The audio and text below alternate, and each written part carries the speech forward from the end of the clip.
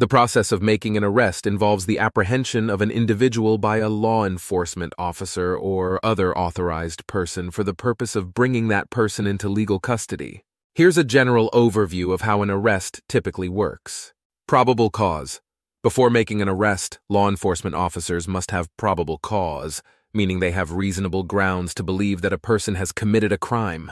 This can be based on observations, witness statements, or other evidence.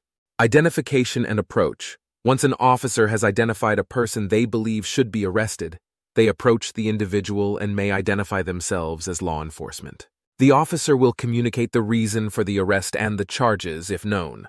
Advisement of Rights. After identifying the individual, law enforcement officers are required to read the Miranda rights, which include the right to remain silent, the right to an attorney, and the warning that anything said can be used against the individual in court.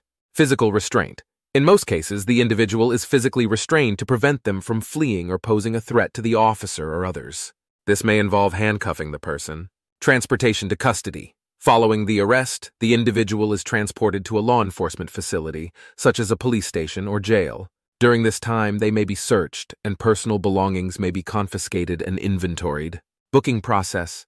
At the law enforcement facility, the individual goes through the booking process, which includes recording personal information, details of the alleged offense, and taking fingerprints and photographs. The booking process creates an official record of the arrest. Detention or release.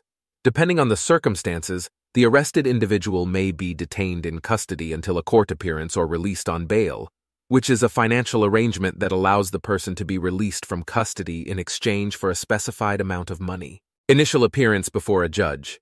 In many jurisdictions, the arrested person must appear before a judge shortly after arrest for an initial appearance. During this appearance, the judge informs the individual of the charges against them, their rights, and may decide on bail conditions.